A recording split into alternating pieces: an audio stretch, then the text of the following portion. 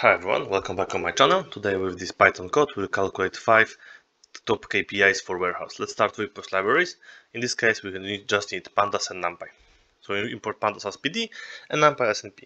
Then we generate sample warehouse data with numpy, then we use pandas. So in this case item ID, actual inventory, recorded inventory, correct orders, total orders, dock to stock time, order cycle time, use space, total space, and then we use numpy random for make it. Then we created our data frame. So data frame is equal to PD, pandas, data frame, and then data. The next step, calculate the top 5 KPIs. We're starting with inventory accuracy. So we create the new column, inventory accuracy, in which case we will be dividing actual inventory column by recorded inventory column multiplied by 100. Then we have the second one, order picking accuracy. In this case, the new column, order picking accuracy, is equal to correct order divided by total orders multiplied by 100. Third one is average dock to stock cycle time in hours. In this case, will be average dock to stock is equal to data frame, dock to stock times, and then we're using mean formula for this one. Then we have average order cycle time in hours.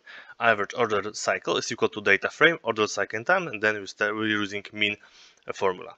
Next thing is space utilization. In this case, we create the new column, space utilization, which is equal to data frame, used space, divided by total space, multiplied by 100.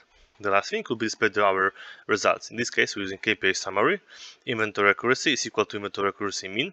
Order picking accuracy percentage is equal to order picking accuracy mean. Average dock to stock cycle time in hours is equal to average dock to stock.